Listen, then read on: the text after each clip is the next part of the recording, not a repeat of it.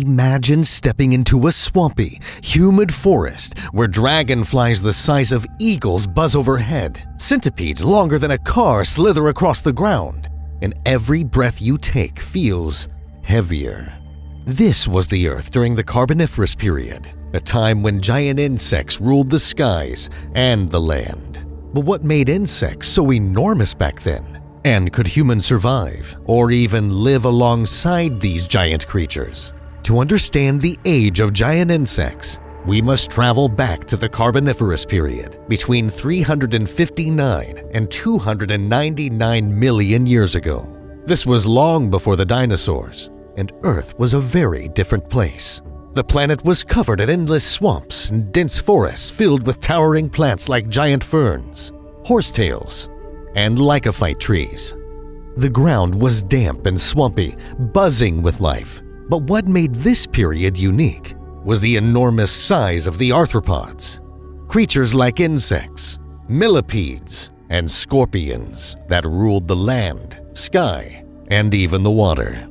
Flying through the skies was Meganeura, a giant dragonfly-like predator with a wingspan of about 2.5 feet, bigger than most modern birds. Meganeura would have been a deadly hunter, using its enormous eyes and sharp jaws to catch smaller insects. You can imagine it silently patrolling the swampy forests, its shadow falling on the ground like a bird of prey. Arthropleura, the largest land arthropod of all time, was on the forest floor. It was a millipede-like creature that grew to 8 feet long and nearly 2 feet wide. Although it likely ate plants, its size and armor-plated body would have made it intimidating as it slithered slowly across the ground, moving like a living tank. Creeping through the underbrush was Pulmonoscorpius, a giant scorpion that grew to around 28 inches tall. That's about the size of a small dog. With its powerful pincers and stinger, it would have been one of the dominant predators on land, likely hunting other insects or small amphibians. In the rivers and swamps lived Megarachne, a massive spider-like creature that measured over 20 inches across, including its legs. At the time, its large armored body and powerful limbs would have made it an efficient predator in the shallow waters, blending in with its surroundings to ambush prey. Even some of the more familiar creatures were supersized. Cockroaches during the Carboniferous grew to 4 inches long. They would have swarmed across the damp forest floors, feeding on decaying plants. Crickets and smaller insects also grew much larger than their modern descendants, thriving in the oxygen-rich, humid environment. Every corner of this world was alive with giants. The gigantic size of insects during the Carboniferous Period wasn't a coincidence. It was the result of one key factor: the Earth's atmosphere.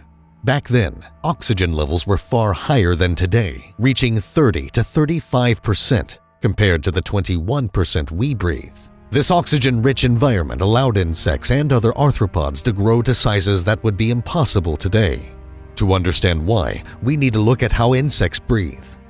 Unlike mammals, insects don't have lungs. Instead, they rely on a system of tracheal tubes, a network of tiny air-filled channels that carry oxygen directly to their tissues. The oxygen enters through small openings called spiracles on the insect's body and spreads throughout these tubes. However, this system has limits. In today's atmosphere, where oxygen is lower, it restricts how large insects grow because it becomes harder to deliver enough oxygen to support larger bodies. Things were different in the Carboniferous Period. With more oxygen in the air, the tracheal system became far more efficient. Oxygen could diffuse deeper into insects' bodies, supporting larger sizes without any need for lungs or other adaptations. This meant insects could grow much larger while still meeting their metabolic needs.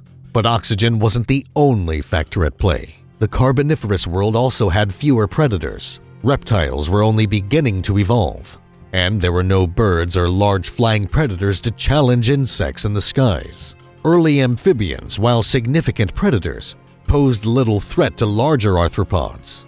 This lack of competition allowed insects to thrive and dominate the environment. There's also evidence that the Carboniferous climate played a role. The world was warm and humid, and the dense forest provided plenty of food and habitat for these creatures. If humans somehow made it to the Carboniferous world, they would quickly realize how hostile this environment was. Every aspect of life would present a unique danger, from the air to the creatures and the terrain. First, there's the atmosphere. While the oxygen-rich air might initially feel energizing, it would pose serious risks. Oxygen toxicity would set in quickly, leading to respiratory issues, dizziness, and potentially seizures. The dense, humid air would make breathing harder, as if every inhale were through a thick, wet cloth. Then there's the fire. The high oxygen levels turn the forests into tinderboxes.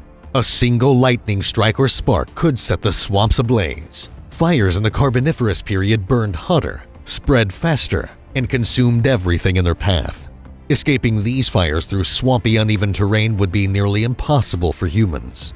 But the most significant danger would come from the creatures themselves. A dragonfly Meganura might not hunt humans, but having such large predators swooping through the air would make any outdoor activity unnerving. Even a brush with its sharp wings could cause injury. On the forest floor, Arthropleura would likely dominate the underbrush. Though harmless as a plant eater, its size and armored body would mean humans must tread carefully. Accidentally disturbing one could result in an unpleasant encounter, as its weight could injure someone underfoot. Pulmonoscorpius, the giant scorpion, would be an even more significant concern. It might see humans as a threat or competition and defend itself with powerful pincers or a venomous sting. Even smaller creatures like giant cockroaches and beetles would present problems. Swarms of these oversized insects feeding on decaying plant matter would overwhelm humans in their search for food or shelter. A 4-inch cockroach may sound tolerable until hundreds of them surround you.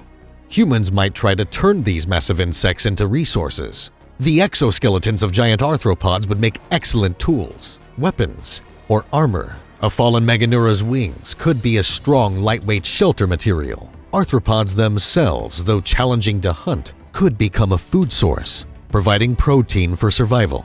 Insects thrived in the Carboniferous because of abundant plant matter. Still, lacking fruits, seeds, and other familiar crops would make finding food difficult for humans. Without modern tools, we'd rely heavily on scavenging and hunting, but humans would be far from the top of the food chain. Shelter would be critical. With giant insects in the skies and scorpions on the ground, humans would likely build their homes in trees or elevated platforms to stay out of harm's way. Fires might help ward off insects, but fire would be as much a threat in such an oxygen-rich environment as it was a tool. If humans had somehow evolved to live in the Carboniferous world, we would look very different from how we do today, adapting to the extreme conditions of high oxygen, dense humidity, and a swampy predator-filled environment would have forced our bodies to change over time. First, we would likely develop larger lungs, or more efficient respiratory systems to handle the oxygen-rich air. While breathing more oxygen might initially sound advantageous, our modern lungs are not built for it. Over generations, humans might evolve to regulate oxygen intake better to avoid toxicity, developing a way to expel excess oxygen or process it more slowly. Our bodies would likely be leaner and more muscular. Strength and agility would be essential for survival in the swampy, uneven terrain of the Carboniferous forests. Carrying excess weight would be a disadvantage in an environment where you'd need to climb, run, or wade through muddy water to avoid danger. Taller, leaner bodies would help with heat regulation, allowing humans to cope with the thick, humid air. Humans might also develop stronger limbs and grip strength to navigate the forest canopy. In a world where the ground is filled with giant scorpions and massive millipedes, survival might depend on living above them. Climbing trees to escape predators or finding shelter would become a way of life. Over time, we may evolve adaptations like longer fingers or toes to improve our climbing abilities. Our skin would likely adapt as well. With the intense humidity, humans might develop thinner, sweat-efficient skin to stay cool in the oppressive heat.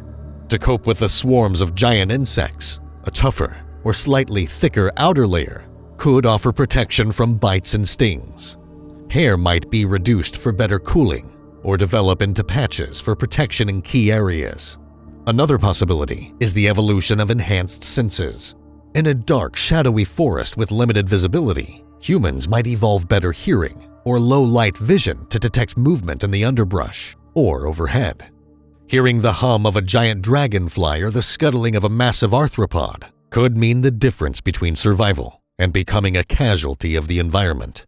Finally, mental and behavioral adaptations are just as necessary.